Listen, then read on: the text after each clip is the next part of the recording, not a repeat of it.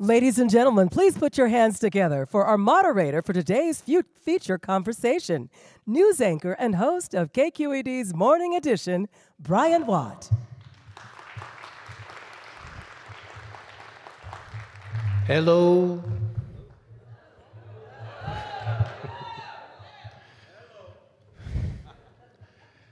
I just want to say that video gave me hope.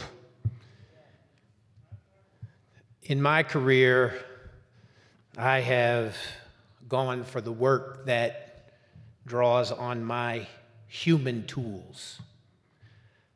Before getting into public radio, I was an actor, woefully underemployed actor in Hollywood. And in acting, it was my whole body, my voice, my ability to listen, to develop relationships on the spot, and develop the right tone in the moment.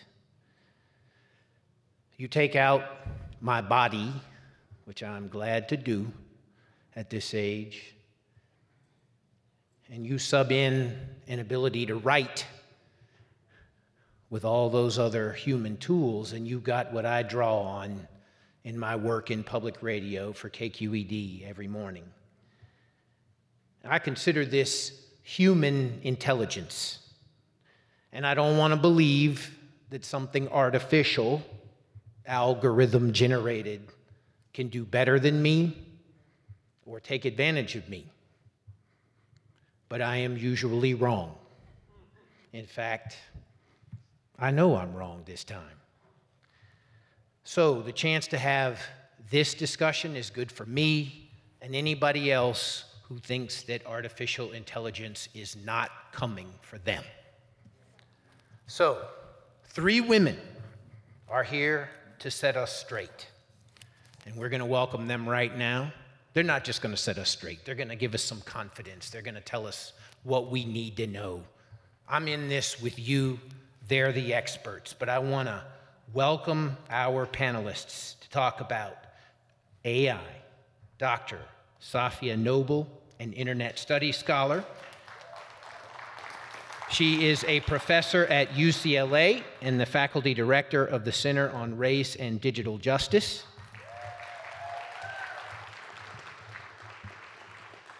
Dr. Latanya Sweeney, a professor at the Harvard Kennedy School. She's a founder. She's the founder and director of Harvard's Public Interest Tech Lab. It's late in my day. I'm a morning anchor. Katy Knight, president and executive director of the Siegel Family Endowment. And I'm going to join them. Right. Wonderful. So I think we should start with the very basic. For people like me, we hear conversations, we hear reports in public media about the coming of AI. But really, what is AI? That's the first question. What is AI and what is it not? Let's get into that quick so that we're all on the same page when we start. I'll jump in, and you guys can feel free to hop in whenever you want. I think the good way to think about what is AI today, we all sort of experience a sort of baby version. If you have one of these sort of smartphones and you're sending a text message and it tries to predict the next word you're going to write. It's literally taking a statistical model of all the text messages of all the people and just sort of saying, what's the likely next word? And then it homes in on the statistics of your own text messages to predict what's likely to be the next word you want.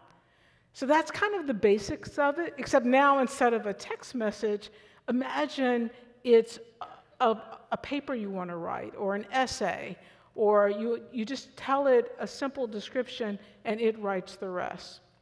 One of my students last spring asked ChatGPT as an example of one of these language models to write a paper by Latanya Sweeney. That's all she wrote in the prompt.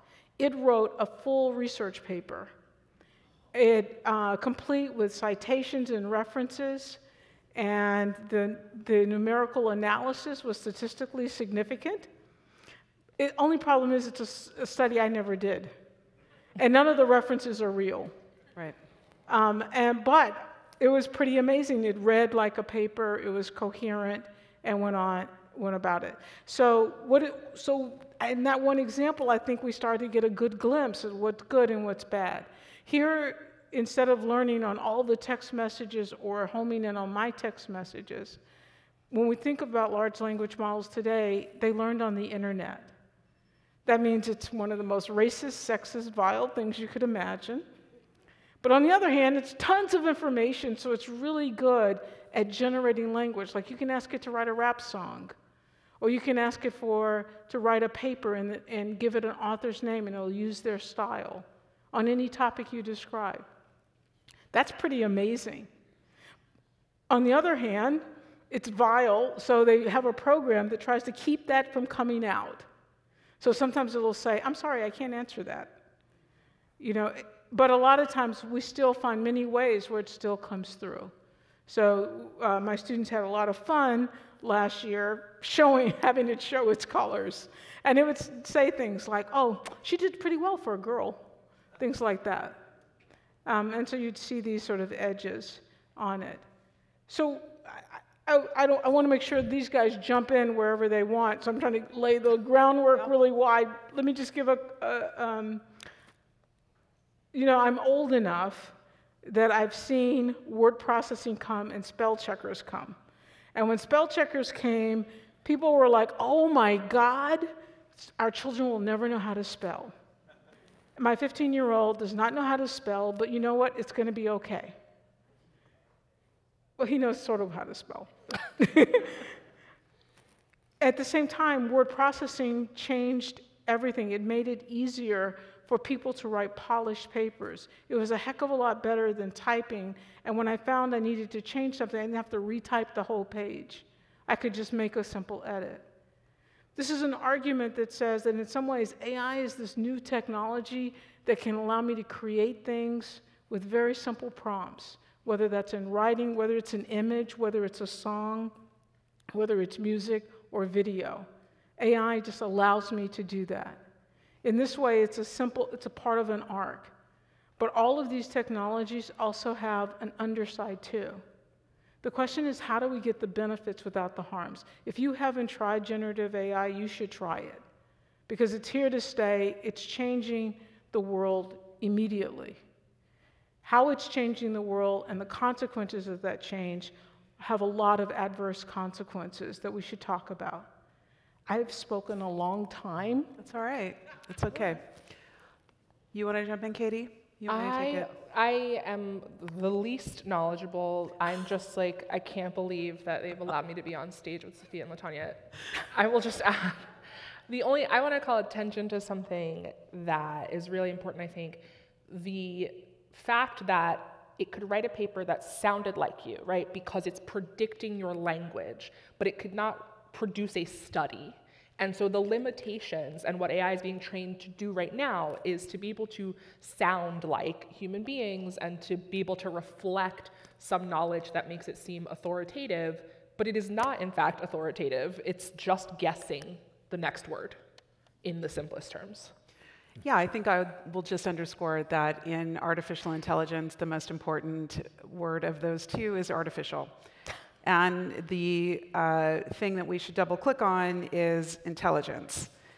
AI, like its antecedents, or let's say the engine that works them, algorithms, are really, I think, thought of within academia or computer science and engineering as being mathematical formulations that do all of the kinds of things that Professor Sweeney here talked about. But we want to remember, if we pull back, that artificial intelligence is kind of like a marketing term that obfuscates a variety of different kinds of social and political and economic practices too.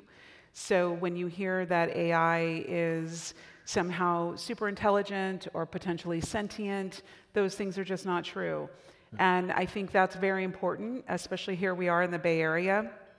We could, listen, I came of age in Oakland, and, Oaktown is my town. And I will just say that many of us who are from the Bay Area or have lived in the Bay Area, we also know that the tech sector more broadly, I'll say it, has ruined the Bay Area too, right? In many ways, so the gentrification, the unequal wages, the divestment from public education and public goods and public resources. So when we hear about AI, let's say at a meta level around kind of what is the tech sector doing, or what are all these AI companies about, they are doing this kind of statistical modeling, and I think in the weeds, that's one part of AI. But on the other hand, AI companies and tech companies are also involved very much in a process of total extraction, capturing data about us from when we have our period to when we're asleep, how we're moving about through the city, our social media engagements, photos of our children, everywhere that we're touching a network. It's extracting that from us and turning that into profit and leaving us holding very little in exchange. And so I think there's a lot to talk about today when we talk about AI and we talk about technology, and especially in a beautiful city like San Francisco and here in the Bay Area, where we see the uneven applications of AI or technology, which again, leaves some people holding the bag while others accumulate incredible riches at our expense. So I think that's another part of the AI story. Okay. Well, the question I was going to ask next was, what are common misconceptions about the technology that we need to debunk? I feel like you've given us one we can really feel here in the Bay Area. Would either of you two want to make sure that there's something we're not misunderstanding? Yeah, I think plus one, anything, Safiya has to say. But I would also add into that even other harms too to our society. In many ways, the current technology, especially in this an election year, is really sort of an existential threat to our democracy.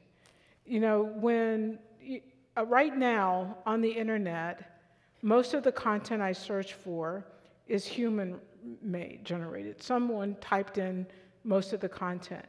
Within the year, most of the content on the internet will be an echo chamber from whatever these large language models have produced. And all of a sudden, we as humans become the consumers as a part of that echo chamber. And the originality or generative voice gets lost.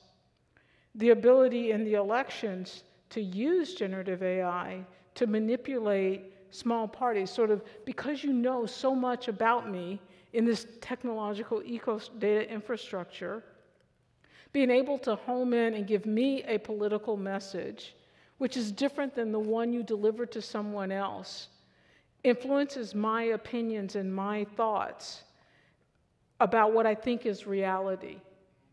But it's not necessarily reality. I was reflecting on it earlier today, listening to the speeches outside.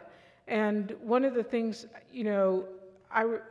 what was it, how did we maintain a democracy? How did blacks know the truth? The idea of Juneteenth came to my mind. For those of you who don't know, this was about 2.5 years after slavery was determined to be illegal. People in Galveston, Texas, slaves in Galveston, Texas, were not allowed to know that. And so for 2.5 years, they continued to be slaves until the Union Army came in and told them otherwise. In many ways, that's kind of where we are. Where you are who the technology says you are. You are what social media, even the ads you see, are customized and generated to you and not necessarily shared with someone else. How do you know truth? So I do think this is a huge challenge. I do think generative AI is a piece of it, but it really exasperates the problem. I want to ask Dr. Noble, you authored a best-selling book on how search engines reinforce racism. Give us an example of that. how many Google searches a day do I do? So give us something we could understand. Sure. So when I first started the research that became the book, Algorithms of Oppression, I was thinking about the future of knowledge for Black people in particular, because we know how much of our knowledge gets co-opted, appropriated, taken from us, repurposed and repackaged under some other community's values. And I was thinking about, what does it mean that librarians in particular were digitizing so many collections? And I come out of this training with librarians, and so I was always fascinated at how librarians think of themselves as people who are responsible for what people will know 1,000 years from now, 500 years from now, 100 years from now. It's a very noble profession in that way. And here we had this company that I'm sure a couple of you have heard, Google, you mentioned it, where it was kind of self-proclaiming that it was organizing all the world's knowledge. And of course, we know that there are limitations to what that meant. They really mostly meant all the world's knowledge in English, and that already is a limitation and doesn't reflect the world. But I was interested in this tension between people who have a professional and kind of community commitment to knowledge in the future, the very kinds of things you were just talking about, and large-scale advertising companies who kind of portend that they are knowledge keepers and organizers. And so I was trying to figure out, how would I talk about this tension and this relationship? And the first study I did, I mean, it's been almost 15 years now. The first study I did is I took the US Census, and I took all of the kind of racial and ethnic categories and the gender categories, and I kind of cross-searched them. And you can imagine what I found. Now, when I did searches on Black girls, Latina girls, Asian girls, 80% or more of the first page of search results in a Google search were pornography. So Black girls were not just represented with pornography, but we were synonymous with porn. You didn't have to add the word sex. You didn't have to add the word porn. Black girls meant porn sites. And that was really the first place where I was like, well, this is interesting, because Black girls and women are not going to be able to control the way that we are misrepresented in these kinds of projects, like a search engine. And you said it yourself. How many of us use a search engine every day to find something? And it's not just that we're looking for it, it's that we believe when we use a search engine that it's credible, it's reliable. We assume that it's giving us the first 20 hits out of 2 million possibilities, and that someone somewhere has done some thinking that's better than our thinking to help us find those answers. So we have this tension that is happening in society between knowledge organizations, teachers, professors, parents, subject matter experts, journalists, quite frankly, in particular, and you know this, up against something like a search engine. And who's narrating and guiding us to a deeper exploration or investigation. And that study is really what launched the book Algorithms of Oppression. And there are many, many dozens of examples in this book of the stakes of what happens when we turn over our knowledge seeking, our understandings about people and ourselves to these kinds of technologies. But of course, now we're living in a time where people, let's say, are more politicized about things like social media, Facebook or Twitter. I refuse to call it X, because X is for Malcolm. And this is my position.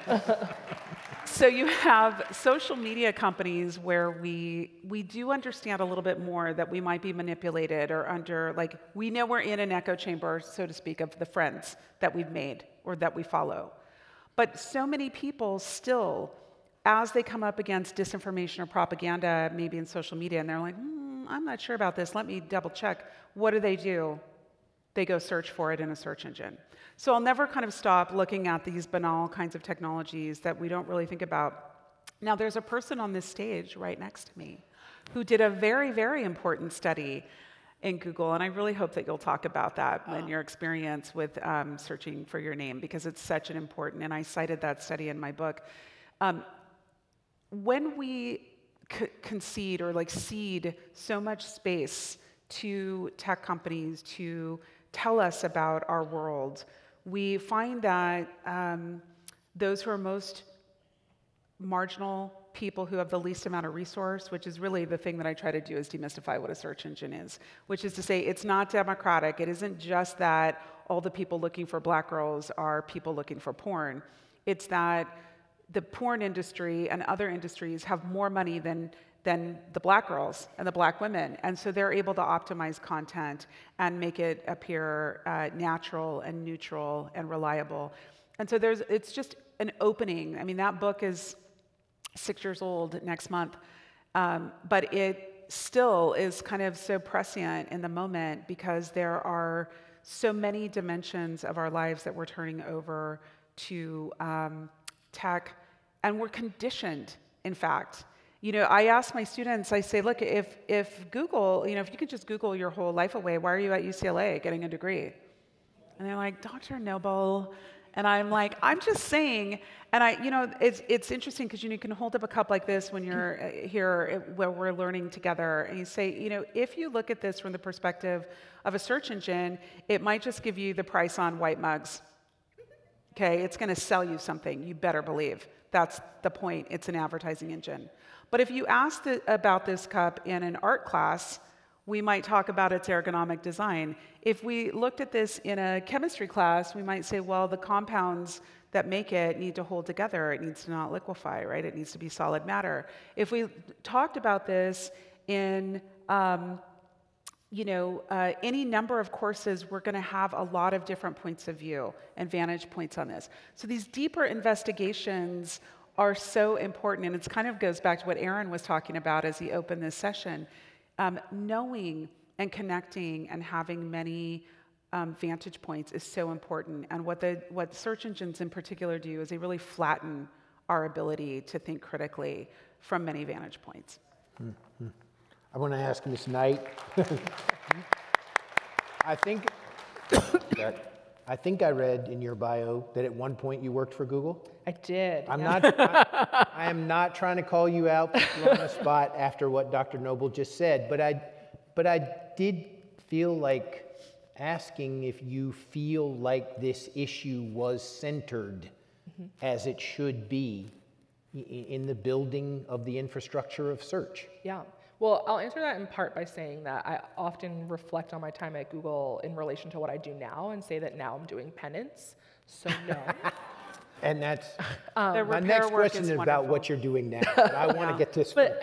So at Google, I worked on public policy, actually, and government relations and community engagement, which is an interesting vantage point for Google because in those days, in 2012, 2013, don't be evil was still the motto, allegedly. And this notion that we were doing the best right thing for the future was very, very prevalent at the company, and something that I think was driving people to come to work. So were the free meals and the big paychecks, but it was driving people to come work on these products and really believe this is life-changing stuff. This is stuff that people use every day. We had this notion of the toothbrush test.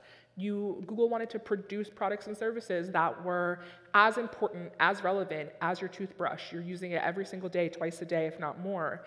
And that was never actually operationalized in a meaningful way. That never really meant anything. It was something that we could reflect on and pull into our own sense of being and make ourselves feel good about what we were doing. But the actual issues of bias, of the unequal way that our products were being adopted, the ways in which some people are able to navigate privacy rules and regulations and others have no idea what they're signing up for, none of that was centered. It was all about the shiny object, the thing itself, the technology for technology's sake. And I think so much of big tech, the tech industry, and even just what's popular and prevalent in technology today is about, I'm just building this because it's the best thing that can be built. We focused a lot on what AI can do. I don't see any or enough developers asking what AI should be doing. What do we need it to be doing? We have incredibly powerful tools, but we don't actually have much say in how they're being used and what they're being developed for. And I think as a society, we have needs. Everything's not all good and gravy. Like, we definitely have problems that need addressing, but the tech industry is building a lot of solutions in search of new problems that actually are not the ones that need addressing. So no, I don't think Google was centering this. I don't think they are centering it. They got rid of "Don't be evil" as their motto a long time ago.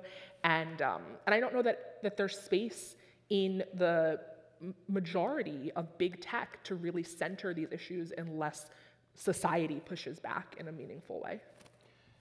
And let me ask you, in your current work, the Siegel Family Endowment, what kinds of things are you all excited about in AI? How are you taking on AI? Yeah, so I run a foundation that does tech and society issues, and so when I tell people I work for a technology-oriented foundation, they automatically assume, oh, so you give computers to classrooms, or you want to give every kid an iPad.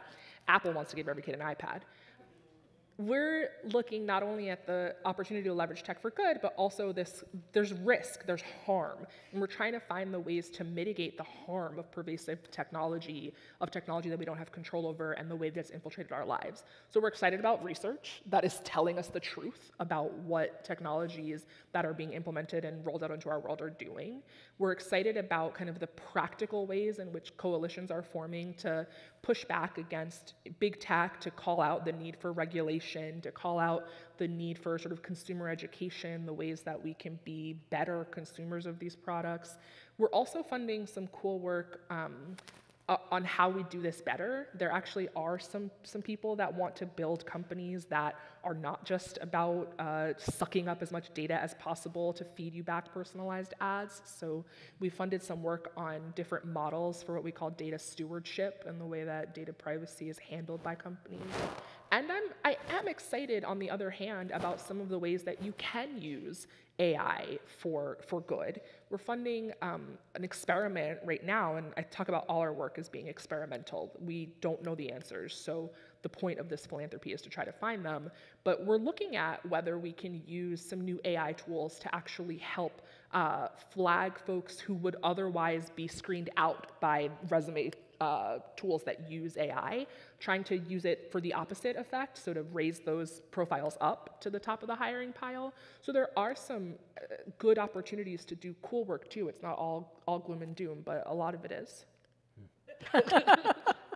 Well, listen, I want to just say, in terms of gloom and doom, because I do think, well, it's a fact, you heard it here, that Black women and women of color have been at the forefront of completely shifting the paradigm about how we talk about tech as a problematic set of practices in our society, all right? So there's no denying that, and the tech sector itself has had to respond to our criticisms, and our criticisms now are, they're talked about, the harms to society and communities, our communities, people who look like us, are in the papers every week, every month.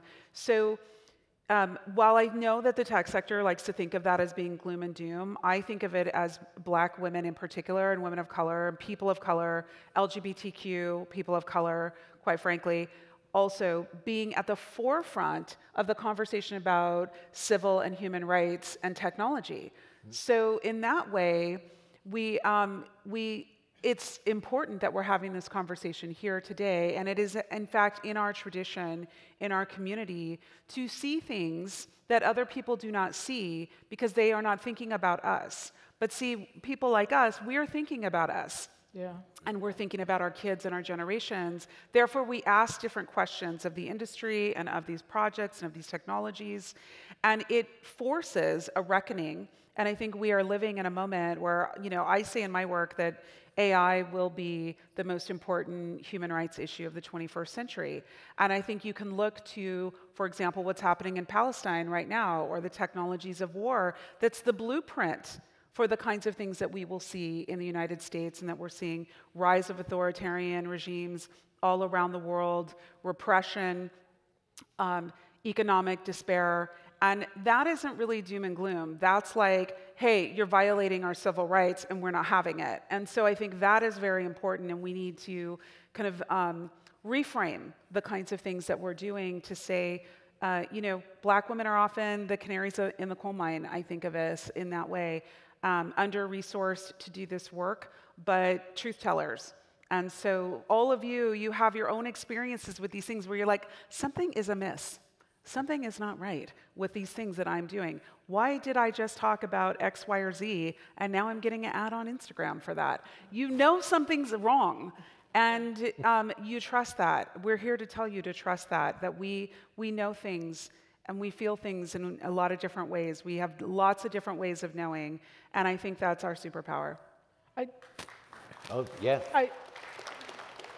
I do think that the observation that you're bringing to light, why is it so many Black women are the ones who are doing the research that shows the issues? And I think your point is spot on. It's because we're not in the room that's doing the design, and the design isn't for us. Yes. And because of the intersectionality that we represent and our role, we see things that others don't see. Absolutely. We see the experimentation on our communities. I mean, I live in Los Angeles, and this is a place that was like one of the first epicenters of predictive policing.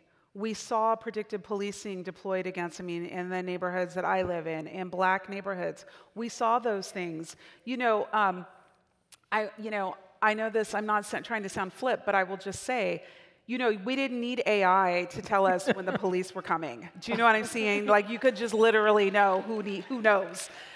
So these kinds of technologies that are about surveilling us, capturing us, ensnaring us, either as consumers or as people who will be fodder into a lot of different systems.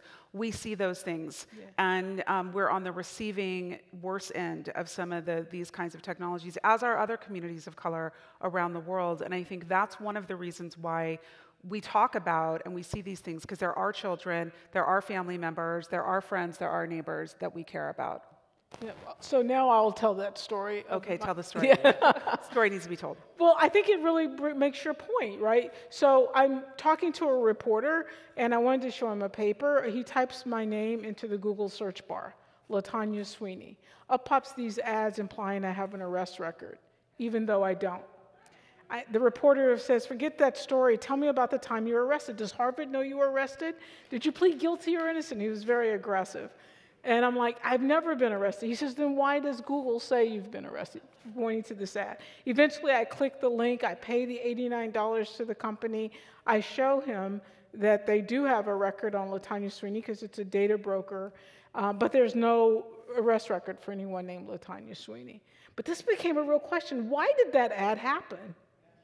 So I spent 3 months doing a study and showed that if your first name was given more often to Black babies than white babies, an ad would show up implying you had an arrest record, even if you didn't.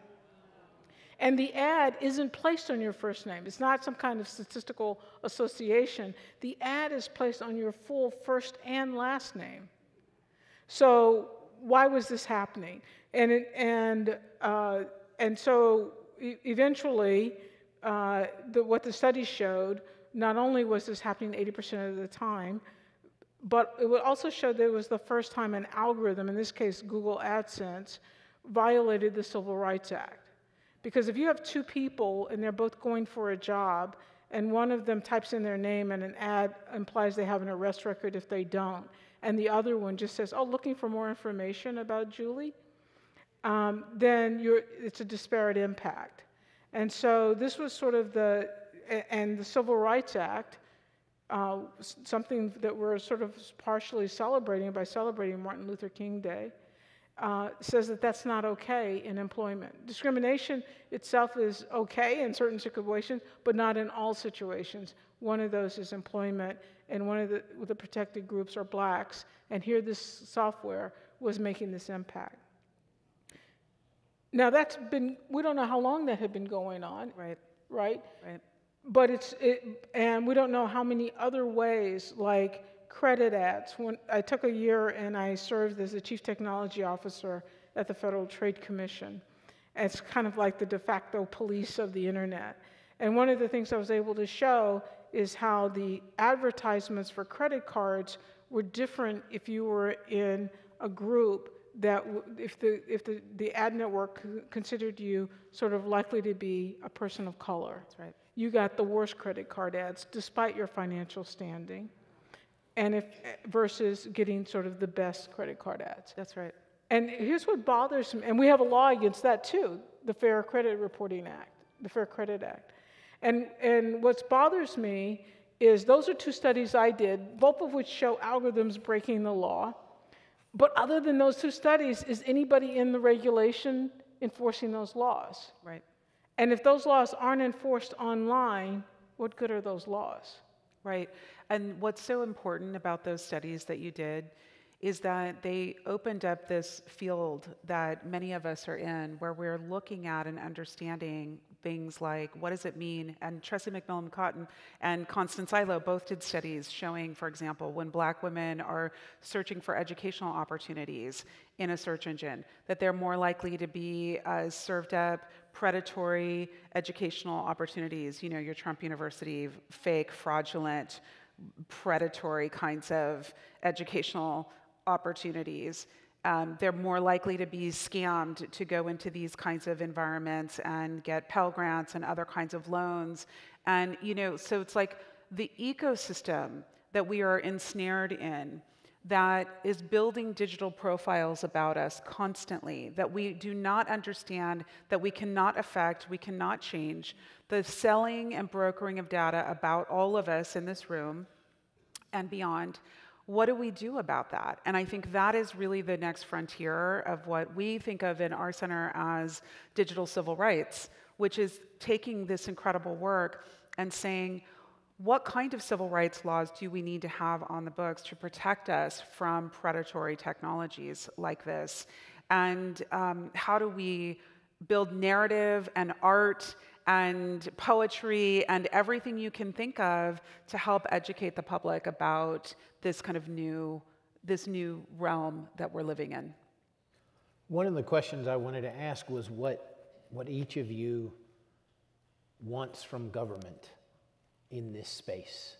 Like what, Ms. Knight, let's start with you. Like what if the government had a couple of things that it could do, local, state, federal, what would be the best place to start? I mean, we need another hour, but No pressure. There's no pressure indeed. I'll start with what I think are relatively simple because I believe deeply, deeply, deeply in the power of local politics.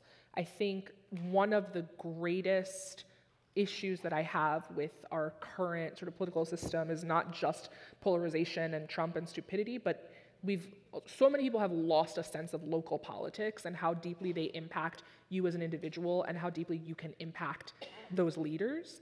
And so for me, I think demanding accountability in local politics, thinking about the ways in which we can impact not necessarily large-scale regulation of tech companies that needs to happen at the federal level, but what are your elected officials doing about the ways in which tech companies are destroying your neighborhoods? Or what are they doing about the tax incentives being provided to these companies to come, provide jobs to people that they actually don't provide? How are your local police forces using these algorithms and facial recognition technologies? How are all of the things that are going on in your day-to-day life being influenced or impacted by tech and these profiles and algorithms? And they're just sort of rolling along because at every level of government, we do not have enough sort of know-how to combat, I think, the level of sort of lobbying and the information campaigns that tech companies are running to try to maintain this control that they have. But I think at the local level, I have found a much more open ear and a much greater sense of accountability because it takes a lot fewer votes to be in and out of office as a local elected than it does to be Donald Trump.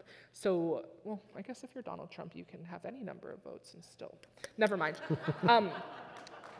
but where can we impact those problems, I think, is something that I've been thinking a lot about for the near term, because it is deeply important, and I think there's traction that we can gain. I love it. I'll go second, and you do sweep.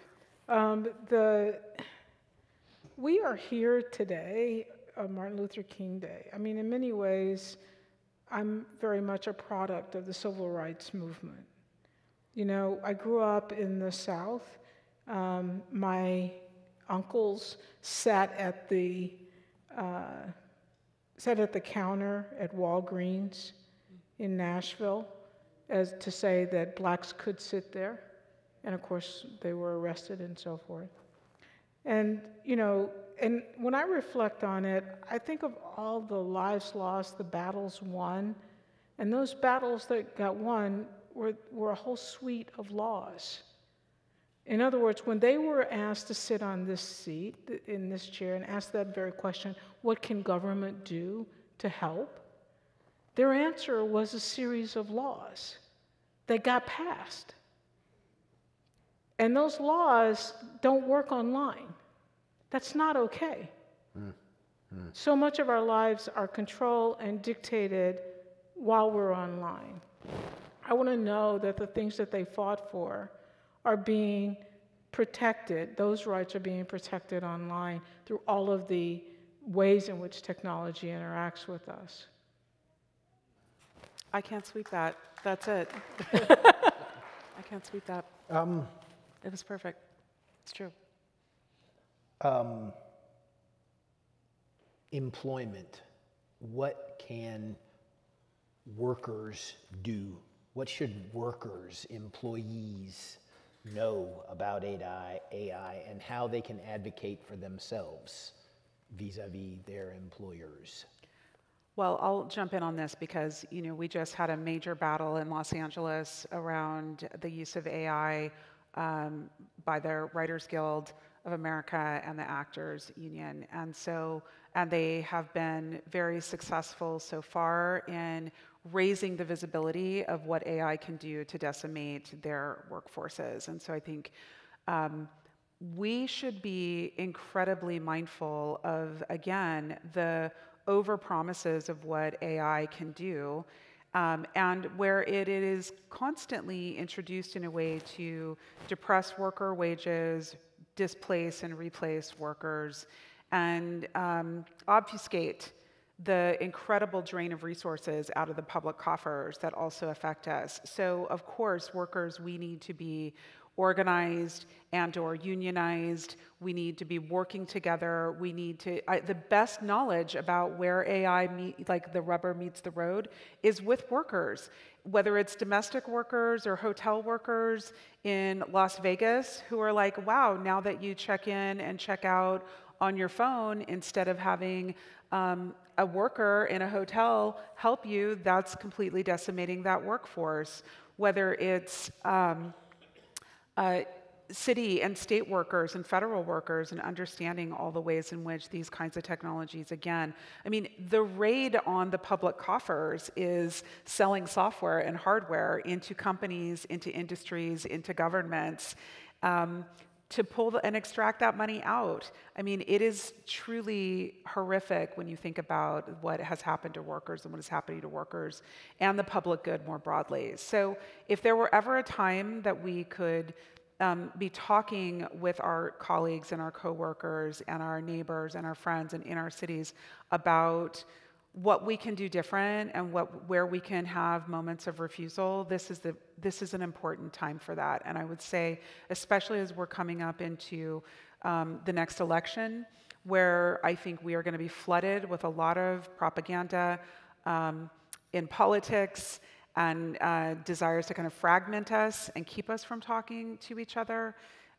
It's really important that we do that. And workers are organizing, in fact. So there are lots of people who are meeting and talking about how to thwart these kinds of intrusions, and we need to keep that up. Did you want to add anything? I'm going to +1. Okay. You're just going to +1. Just we're high-fiving each other. So we have basically a minute left, but I I feel like young people should know what role they have to play in the future of AI. Absolutely. And how do each of you see them engaging in around how AI is deployed? I'll jump in. So one of the best things about being a professor is that you're always engaged with perpetual 20-year-olds. And they're young enough and naive enough, they're just not jaded by the world. But at the same time, they believe they can change the world. And so the students call my classes the Save the World classes.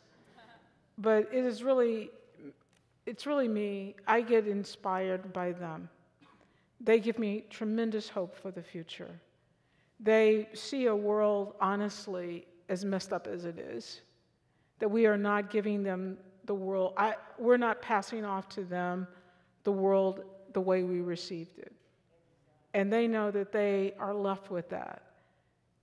And the fact that they know that and are leaning into that is really, really amazing. When I started my career, I'm a computer scientist by training. When I started my career, most of my students made a beeline to Silicon Valley. Now, most of my students want to do that kind of work in technology, but now question, that's not the way to do it. And they're looking for other options and fellowships elsewhere. And so that gives me great inspiration. I'll pass it. I mean, all of that, and for young people in particular, I always say, like, don't let the world tell you that you're not allowed to ask questions, right? Like, why is a really important question. Why do I need to sign away my rights to use this product? Why are we using this in our classroom? Why do we have access to this and someone else doesn't? I think those questions, that curiosity and that sense of agency is something really important to hold on to, and I think tech companies are part of trying to rip away our agency as much as possible to get us caught up in their loop and cycle of just more and more products and services they can offer us. And so hold on to that agency and that questioning and build the future. You don't have to be a technologist to be involved with technology in a meaningful way and change what it looks like. Yeah, let me just say, I think young people and old, we need to have a power analysis. We need to question systems of power and if they're working for us, and of course we know how much they're working against us. And the best thing about being a young person is that everything is fair game when it comes to understanding how power works against us. And I think that is the thing that, AI and tech is a climate justice issue. It's a human rights issue. It's a civil rights issue. It forces us to question whether capitalism is the right system for us to live under. It forces us to question whether we want to live in a world where we become indifferent to the pain and suffering of others, whether they're living on the streets and we're stepping past them, which is so incredibly painful. We cannot be desensitized, and young people keep us honest and keep us sensitive, and I'm so grateful for them. I'm grateful for my own kids. I know we're grateful for what kids do to us because they ask really hard questions like, why? And that's the gift they are to the world for sure. Thank you, all three of you. Thank you. This is Dr. Safiya Noble, an Internet Studies scholar, professor at UCLA, faculty director of the Center on Race and Digital Justice. Dr. Latanya Sweeney, professor at the Harvard Kennedy School, founder and director of Harvard's Public Interest Tech Lab, and Katy Knight, president and executive director of the Siegel Family Endowment. Thank you very much. Thank you so much, Matt. Thank you. Thank you.